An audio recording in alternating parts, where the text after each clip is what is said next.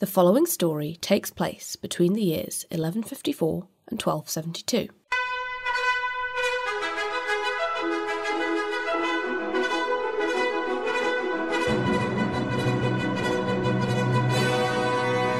In today's video, we look at the Plantagenet dynasty and its multiple twists and turns. If you need some context, you may want to check out the previous episodes of our series. Otherwise, get ready to delve into devious political conspiracies and betrayals, and also plenty of action, with battles abroad and rebellions at home. There's a lot to get through, so let's begin.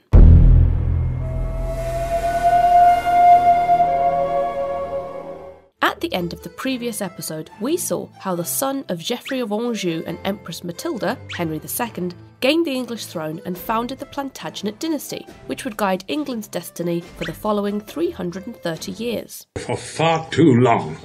During the English anarchy, many earls had become strong in their castles and were no longer really subject to the king, while Scotland and Wales had conquered some English territories. Therefore, Henry's top priority was to fight pretty much everyone and re-establish his authority. It is often said of King Henry II that he was merciless because he expelled several earls from their feuds to replace them with his loyal buddies. You're fired. Thanks to his double inheritance, combined with his marriage to Eleanor of Aquitaine, heir to the huge Duchy of Aquitaine in France, Henry II gained control over the Angevin Empire, which comprised all the territory you can see on this map. His domain spanned from Scotland to the Pyrenees, making him one of Europe's most powerful rulers of the age. The problem was that this was not a unified kingdom in any way, shape or form, as each territory had its own language, laws, institutions and currency. To make matters worse, Henry only spoke French and needed an interpreter to understand and communicate in English. That's probably why he spent most of his reign at Rouen in Normandy and Angers in Anjou. In this, he was similar to most of his Norman predecessors and also several successors. They didn't like spending too much time in England because they said it was too cold, and also they probably wanted to stay as far away as possible from Manchester. As we said, Henry's wife, Eleanor of Aquitaine, was an extremely important and interesting figure, but then again, Eleanors are usually pretty great people. By the time she married Henry, she was already an experienced political beast, having been the former Queen of France, as well as a patron of culture and lover of poetry, as Eleanors are also pretty classy. Now she also became a mother, giving birth to 4 children. The eldest was Henry the young king, who married Princess Margaret, daughter of King Louis VII of France. Thanks to this, the English king gained access to the territory of Vexin. After him came Richard, Geoffrey and John. Apart from the boys, they also had several daughters, who married powerful men. In addition, Henry also had several bastard children, most notably, albeit not entirely confirmed, with Alice, Countess of Vexin and daughter of the King of France. This was quite the scandal at the time, because she was barely a child and engaged to his own son Richard. But apart from Alice, Henry had several mistresses, including Rosamund Clifford, a beautiful noblewoman about whom there are plenty of colourful legends that we unfortunately don't have time to get into. A sex scandal has brought in reporters from around the world. Henry also concerned himself with law and order. Until that time, the prevailing feudal law dictated that the lord of each estate resolved any cases affecting his vassals, but Henry sought more power to decide over certain matters, and to this effect, he established royal courts in each county, with sheriffs being in charge of bringing the convicts to justice. Years later, in 1188, Ranulph de Glanville drafted the Treatise of Glanville, which codified English law. So boring. And now we must talk about the problems that Henry II had with a key figure, Thomas Becket. It all began in 1162 with the death of Theobald of Bec, Archbishop of Canterbury, whereupon Henry decided to appoint his Chancellor, Thomas Becket, who had been Theobald's protégé, as new Archbishop. They had always been very close friends, but as soon as Becket put on the mitre, something inside him changed radically. Nobody really knows why. He left behind the ostentatious lifestyle he had led until then and became very austere. Next, he began challenging the king on certain important issues. For starters, Henry wanted the Church of England to be subject to him, so he could decide on ecclesiastical appointments and that kind of thing, but Becket told him to go fly a kite. The reason why this was important is because back then, any crime committed by a member of the clergy was judged by an ecclesiastical court instead of a civil one, and they were far more lenient and also didn't dole out physical punishments, let alone executions. But the problem was that nearly 1/6 of the population belonged to some sort of religious order, and therefore the king didn't have much power over a large number of people. So the first dispute between Henry and Becket was for this reason. To make matters worse, Becket then refused to give the king a share of the church's revenues, and things turned pretty sour between them. With this, we reach the year 1164, when Henry II passed the Constitutions of Clarendon, which formalised the king's supremacy and authority over the church. Many members of the clergy saw the writing on the wall and submitted to the king, but Becket continued to oppose him, so Henry had him arrested. Thomas Becket was then imprisoned and accused of several crimes, including misappropriation of funds and trying to appeal to the Pope without the king's consent. However, the Archbishop managed to escape and flee to France, gaining the protection of King Louis VII. From this new base, he contacted Pope Alexander III, but he wasn't able to provide much aid to Becket, as Holy Roman Emperor Frederick Barbarossa had expelled him from Rome. With Becket out of his hair, at least for now, Henry went on a military spree. In 1166, he gained control over Brittany, and in 1169, he began the conquest of Ireland, an enterprise that would be prolonged over many centuries. It began with a man who is considered as the greatest traitor in the history of Ireland, the exiled King of Leinster, Dermot MacMurrough, who reached a deal with the Earl of Pembroke, Richard de Clare, commonly known as Strongbow, like the cider. In exchange for Richard's help in reclaiming the Irish throne, Dermot would give him the hand of his daughter Aoife and make him his heir. The pair managed to take Dublin, but the following year Dermot died and Richard was crowned King of Leinster. It was at this point that Henry II decided to intervene, and they quickly came to a friendly agreement. Richard would maintain control over Leinster, but as a fief, and thus began the conquest of Ireland, which would last until 1600. Your island? You mean Ireland? Yeah, it's mine. In 1170, Henry's son, Henry the Young King, was crowned as co-ruler. In theory, this should have been done by the Archbishop of Canterbury, but that was Henry's old rival Becket, and so instead, they had the Archbishop of York do it. As you can imagine, this just added more fuel to the fire of the ongoing conflict. After constant protesting by Becket, Pope Alexander III finally intervened and threatened with an interdict of all England as punishment. What the hell is an interdict, you ask? Well, simply put, it's a prohibition to conduct any of the church's rites and services. No mass, no weddings, communions or funerals. Faced with this situation, Henry II said to Becket, "Tommy, old boy, why don't you come back to England so we can have a friendly chat?" And so Becket did return, but not in the spirit that Henry was hoping, because he swiftly excommunicated several bishops who had sided with the king against him.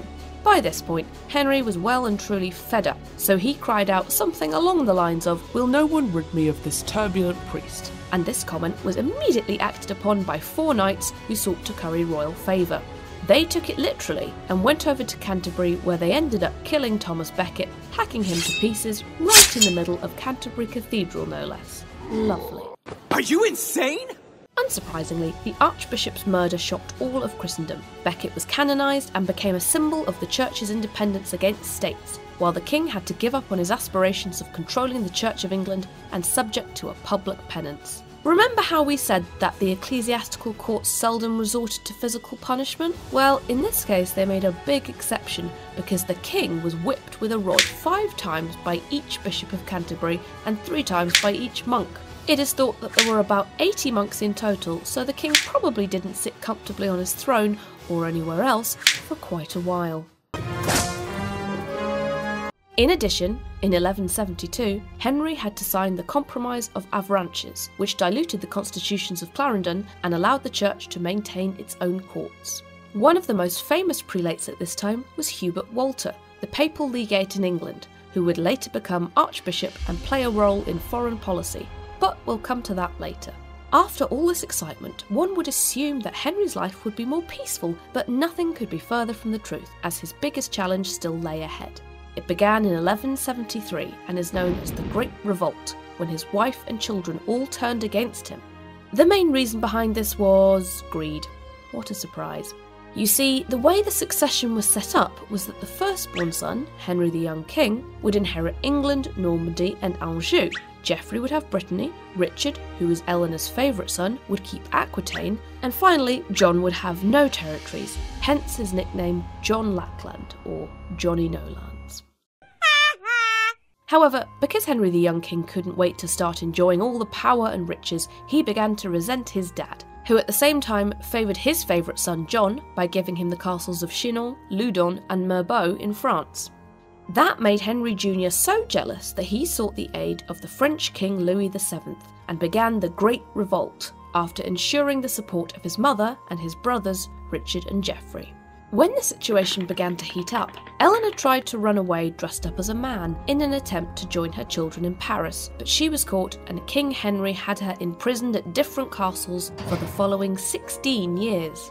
Another king who tried to join this party was William I of Scotland, but he was quickly defeated and captured at the Battle of Alnwick in 1174. If you watched our previous episode on the Norman dynasty, you may recall that there had already been a Battle of Alnwick, where another Scottish king, Malcolm III, had also been defeated. In order to be freed, William of Scotland had to sign the Treaty of Falaise, which officially made Scotland an English vassal state. This lasted for 15 years, until Richard I had to sell it back in order to finance his participation in the Third Crusade. After 18 months of intense fighting, Henry II was able to defeat the rebels, helping his children, and the conflict ended with the Peace of Montlouis, signed in 1174. This made it perfectly clear that Henry II was a strong and decisive king, but in a magnanimous gesture, he forgave his rebellious sons. Mind you, he still had all the barons who had plotted against him publicly executed, and that's the upside of being a Nepo baby. Later, Richard was made Duke of Aquitaine and gradually acquired a reputation as a fearless warrior, particularly during the siege of Taillebourg Castle in 1178. Moreover, Geoffrey became Duke of Brittany and John was appointed Lord of Ireland, while young Henry, who was still the king's heir, cooled down by travelling throughout Europe and spending his time at tournaments, which were kind of like the music festivals of the Middle Ages. This lasted until 1182, when young Henry's ambition flared up once again and he demanded more power from his father. The king refused to give him new territory and instead conceded that Richard and Geoffrey would give homage to young Henry for their lands. But Richard didn't like this new arrangement, and this set off a feud between the siblings. However, this conflict didn't last very long, as young Henry fell sick and died soon after. Now, Richard became the heir to the English throne, while John would be Duke of Aquitaine. Geoffrey continued to hold Brittany, but he wouldn't enjoy it for very long, as he was trampled to death during a tournament a few years later, and was then replaced by his son Arthur. Remember him, because he will play a role in later events. Richard and his father had a terrible relationship, and it seemed that Richard, instigated by his mother, had even made plans to dethrone Henry with the help of the new French king, Philip II Augustus. But in the end, it wasn't necessary. As in the previous family conflict, disease resolved the situation and Henry II died in 1189. It is said that, while convalescent, his heart finally gave out when he discovered that his favourite son John had sided with Richard against him. You can't handle the truth! Just like our hearts will give out if you don't subscribe and like and comment and share.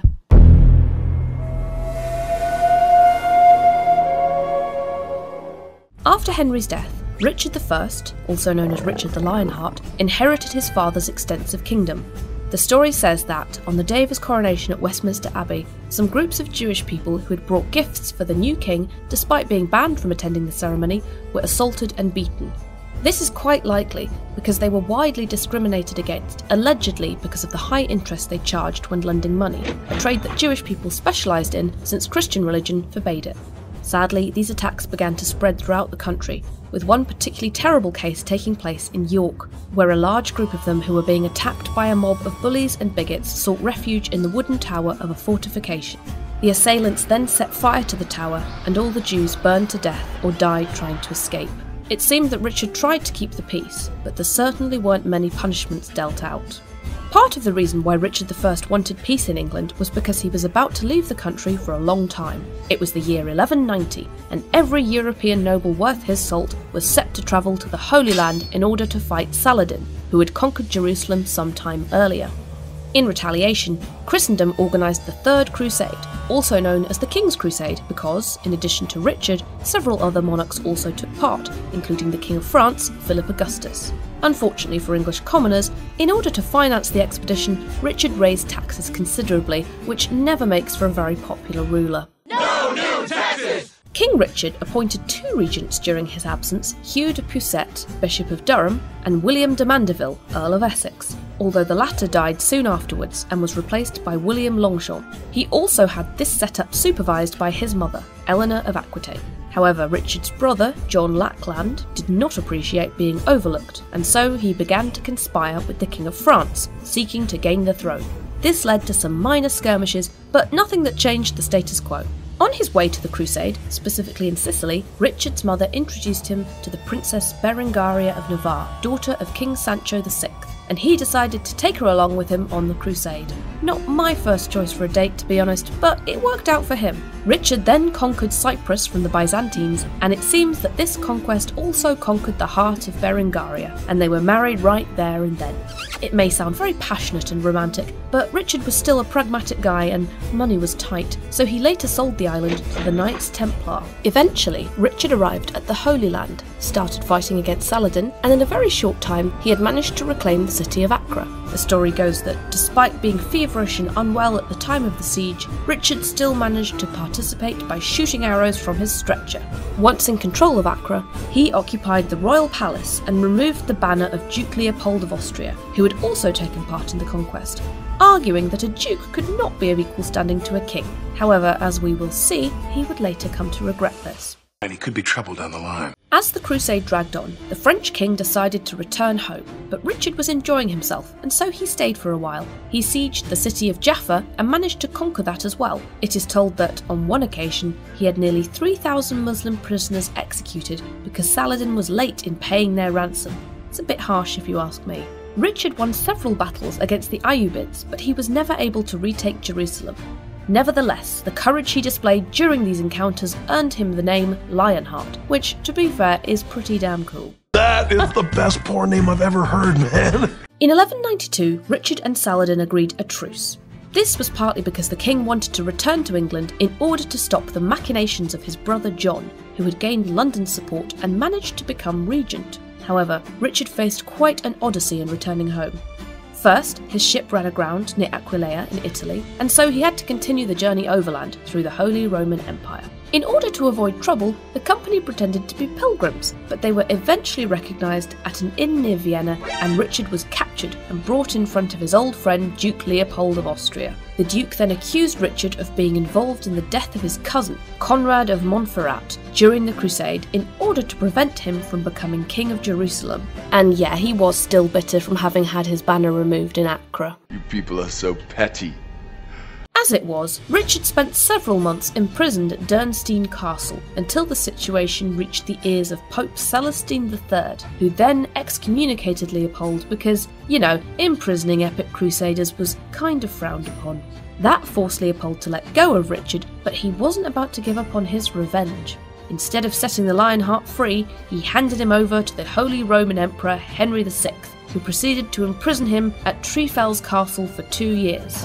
And why did he do this?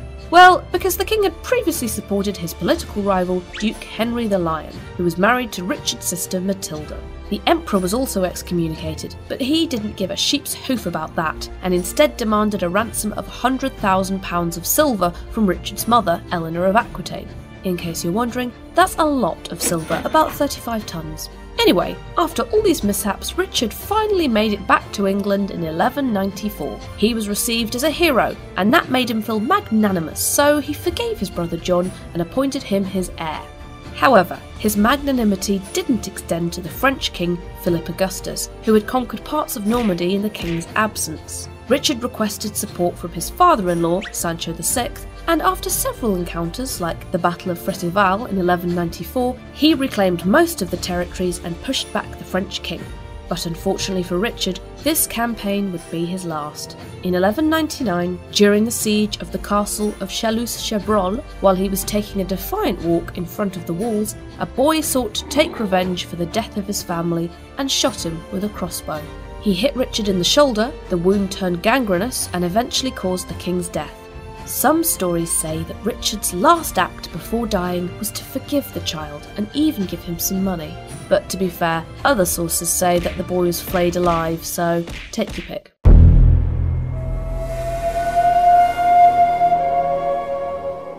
England had a new king. John I, also known as John Lackland, who has gone down in history as the worst Plantagenet monarch because he made several poor decisions. Mind you, the country was always going through a fair bit of trouble. The first problem came from Arthur of Brittany, son of John's brother Geoffrey, who thought the crown would look far better on his head, and so a battle for power broke out between them. The English supported John, while the French sided with Arthur. Then, in 1202, John conducted a surprise attack on Mirabeau Castle, where the French king, Philip Augustus, held his mother, Eleanor of Aquitaine, as a hostage. He captured 200 enemy knights, and also his nephew Arthur, whom he held captive for a while until one day, while drunk, he executed him personally, then tied a rock to the corpse and threw it in a river. This led several nobles to remove their support and allow Philip Augustus to conquer Normandy, Anjou and Maine. Faced with this setback, in 1203 John fled Rouen for England, the only territory he managed to retain, along with a small part of Aquitaine that came to be known as Gascony, although later, upon the death of his mother Eleanor, the rest was all conquered away from him. This defeat led many to view John as a weak king, and so he spent the rest of his reign attempting to reclaim the duchy, albeit with no success. Instead, John ruled from England, but since he was deprived of his considerable Norman income, he had to raise taxes to finance his military campaigns. Double the taxes, triple the taxes, squeeze every last drop. Even reaching the point of inventing new taxes, which predictably didn't go down well with the population. The Archbishop of Canterbury, Hubert Walter, and one of the most influential noblemen in the kingdom, William Marshal, advised him to forget about the invasion because it was a hopeless cause. It took a while, but they eventually managed to persuade him to focus on England, and then he began to travel throughout the land, accompanied by his entourage of course, solving litigations and that kind of thing. In 1205, he wanted to appoint his ally, John de Grey, as Archbishop of Canterbury, but the clerical council selected a guy named Reginald instead, who quickly travelled to Rome in order to be confirmed by Pope Innocent III. But then the Pope said that he didn't like either candidate, and instead chose Cardinal Stephen Langton. John threw a tantrum and refused him entry into England, and so the Pope placed an interdict on England in 1208. King John told him where he could stick his interdict, and was then excommunicated, to which he responded by confiscating a lot of the church's property and income. Eventually, after 5 years, they made up. John subjected to Rome and accepted Langton as Archbishop.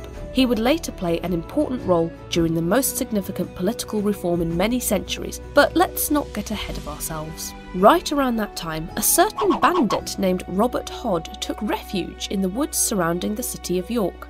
It is thought that he gave rise to the myth of Robin Hood, the outlaw who lived in Sherwood Forest and stole from the rich to give to the poor. But then we have another fugitive, from almost a century later, who may also have inspired the various tales about this famous character. Regardless of his true origin, Robin Hood's rise in popularity came with Sir Walter Scott's 1819 novel, Ivanhoe. To Ivanhoe! While all this was going on, the small kingdoms of Wales were being threatened by English expansion. That is, until the arrival of Llewellyn the Great, King of Gwynedd, who, through a combination of war and diplomacy, secured the loyalty of several Welsh lords and proclaimed himself as the first Prince of Wales at the Council of Aberdyfi in 1216. For his part, John Lackland still sought to reclaim his Angevin territories, and so he allied with several powerful rulers, Otto IV of the Holy Roman Empire, Count Ferdinand of Flanders, and a few others. The coalition fought Philip Augustus at the Battle of Bouvines in 1214, where the French prevailed, and this was quite a catastrophe for John, to the point that it is considered as the end of the Angevin Empire, since the subsequent Treaty of Chinon meant that he lost most of his French territories forever. I've lost everything I loved. With his popularity at an all-time low, several barons of the English north, headed by Robert Fitzwalter, rebelled against the king, calling themselves the Army of God. They marched on London and took the city, whereupon King John caved in and accepted to hold peace talks at Windsor Castle. On the 15th of June 1215, and with the mediation of Archbishop Langton, the king and barons drafted the super-famous Magna Carta, a political reform that removed some of the king's powers and gave more rights to freemen, especially the nobles and clergy. In addition, the document also included a limitation of taxes, more agile justice, ecclesiastical rights, and protection against illegal imprisonment and expropriation of land. Moreover, it established a council of 25 barons who would supervise its enforcement. Now, all of this sounded great in theory, but John didn't have any real intention of actually complying with Magna Carta, and instead petitioned Pope Innocent III to annul it. The Pope agreed to John's request, and that led to the First Barons' War, where the rebels began by taking Rochester Castle, while others rose in arms in the north, supported by the King of Scotland, Alexander II. Throughout the years, John had managed to save a considerable fortune, and so he could afford a decent army, which he now used to reconquer Rochester, as we can see in the film Ironclad.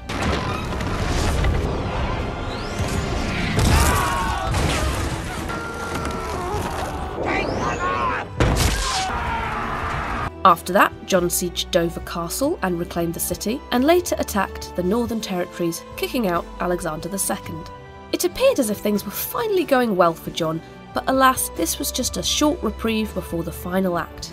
The end began in 1216, as the son of the French king Philip Augustus, Prince Louis, disembarked at Kent and, with the support of the rebels, claimed the English throne by virtue of being married to a granddaughter of Henry II. John set out to fight Prince Louis and his faction, but then a violent storm destroyed most of the English fleet, weakening his position.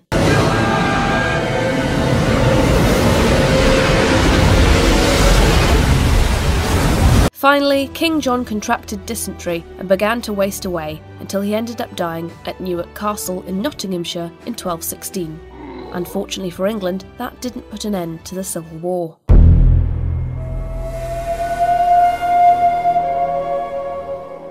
After John's death, the royal army supported his son, Henry, even though he was just 9 years old, fighting in his name at the battles of Lincoln and Sandwich, both of which they won in 1217. This gave victory to the Royalists, who kicked Prince Louis back to France and crowned Henry as the new King of England. Henry III, also known as Henry of Winchester, ruled England for the next 56 years, the longest reign in its history so far, and not surpassed until the 19th century. Very impressive. The first item on the new king's agenda was to put an end to the Barons' War, so in 1217 he signed the Magna Carta, and that made everyone happy. Well, he didn't actually sign it himself because he was still a child. Instead, it was his regent, the elderly William Marshal, Earl of Pembroke. With that, many of the rebel barons agreed to return the lands and castles they had taken during the Civil War, and so by 1227, Henry was able to formally assume his position as King of England. Long live the king. The king's most famous advisor was Hubert de Burgh, and Henry III placed so much trust in him that he appointed him Earl of Kent. However, in 1232, Hubert lost the royal favour when his rival, Peter de Roches, accused him of poisoning people and embezzling public money. The king imprisoned Hubert at the Tower of London, and Peter was rewarded with a good position in government. But all of this went to Peter's head, and he soon started taking over other nobles' lands. Those nobles protested, and in 1233 rose up against him, led by Richard, the son of William Marshal. After things got too heated and Richard died in a battle, the Archbishop of Canterbury had to intervene to put peace between both sides. Things got heated, words were exchanged. A few years later, in 1236, Henry III married Eleanor of Provence, who would later give him a son and heir, Edward Longshanks, as well as another boy, Edmund Crouchback, and 3 girls. Around this time, they began to build massive cathedrals in the Gothic style, such as Salisbury Cathedral, Exeter Cathedral, Wells Cathedral, and Lincoln Cathedral. And then there was Canterbury Cathedral, which had burned down, so they took the opportunity to rebuild it in the Gothic style. And we should also mention the new Westminster Abbey, where English monarchs are crowned and buried. It was located next to Westminster Palace, and nowadays that's where we can find the British Parliament, or what passes for it. Behave yourself! Be a good boy, young man! Be a good boy! In 1254, Pope Innocent IV offered Henry III the throne of the Kingdom of Sicily, and he decided to turn it over to his son Edmund. There was just one small detail left to sort out, and that was the fact that the Pope didn't actually hold the throne, so Sicily had to be conquered first, but doing so required a load of money, almost to the point of bankrupting England. And just like on previous occasions when the king demanded too much cash from them, the barons began to grumble. That led the king to assemble the nobles in Westminster in 1258 in order to discuss the collection of taxes to finance his Sicilian campaign. Unsurprisingly, the nobles totally opposed this idea and accused Henry of not respecting the Magna Carta. For this reason, 7 of the most influential barons forced the king to accept the provisions of Oxford. This was significant because it meant that the king ceded part of his power to a council of nobles and clergymen who would have the last word in terms of taxes and appointments. The council would meet at what became known as a parliament, initially at Oxford, but they later moved to Westminster. The most relevant figure in this council was Simon de Montfort, Earl of Leicester and also brother-in-law to the king. De Montfort brought about the lowest point for Henry in 1259 with the Treaty of Paris. Through it, the barons forced Henry III to renounce his rights over most of his grandfather's inheritance, that is, the Angevin Empire. But as a small compensation, the French King Louis IX, or Louis the Saint, recognised him as ruler of Gascony. Thanks, Louis. Naturally, Henry didn't like this at all, so in 1262 he persuaded the Pope to declare null and void the provisions of Oxford. This in turn caused Simon de Montfort to rebel, and he managed to take the city of London, kicking off the Second Barons' War. Simon began his campaign with several victories, which gave him control over most of the southeast of England. At one of those encounters, the Battle of Lewes, the king and his son Edward were captured by the rebels, along with Henry's brother, Richard of Cornwall, King of the Romans, which was the title used by the King of Germany back then. When he saw their side being crushed, Richard had tried to hide in a windmill, but the barons found him and forced him out among taunts and mockery.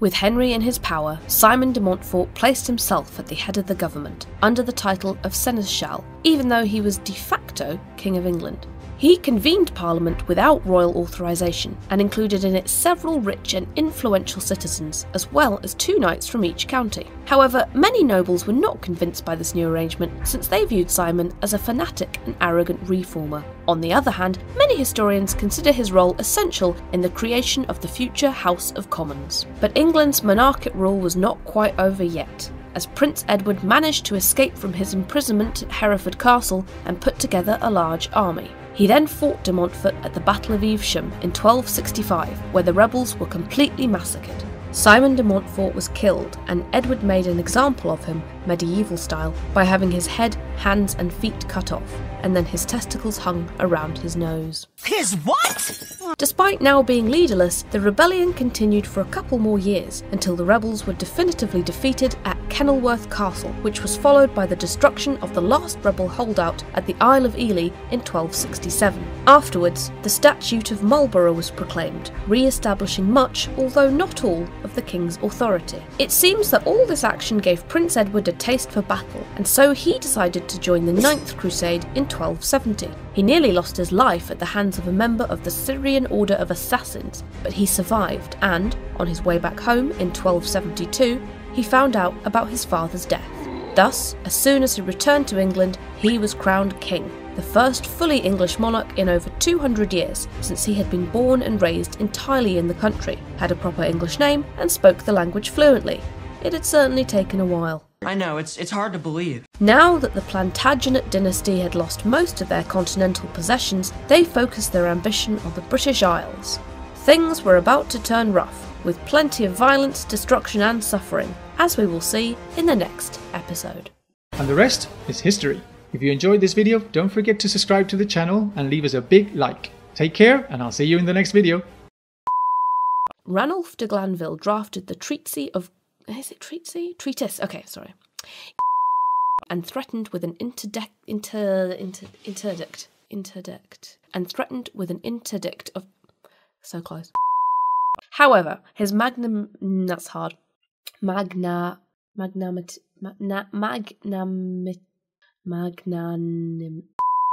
Introduced him to the Princess Berengaria of Navarre. Oh dear.